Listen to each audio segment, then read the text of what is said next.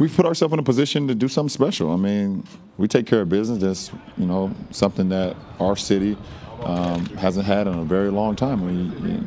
So that's the obvious. For me, I'm gonna give everything that I got to my teammates, to my coaching staff, to my eyes I've always done, and live with the results. I mean, the one thing I can't live with if I don't go out and give everything that I had to the game and not be true to the game, and that will stop me from sleeping. So I'm just playing my game. I'm watching a lot of film. I'm seeing ways I can be successful out on the floor, and I'm just trusting it.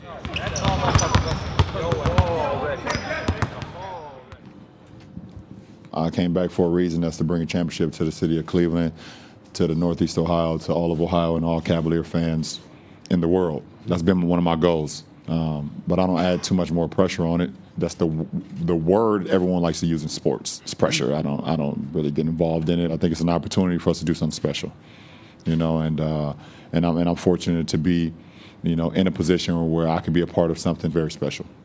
I go out and trust what I've been able to do, the work I've put into it, my teammates have put into it, and you go out there and see what happens. To have an opportunity to have one game for it all, I'm happy I'm able to be blessed to be a part of it.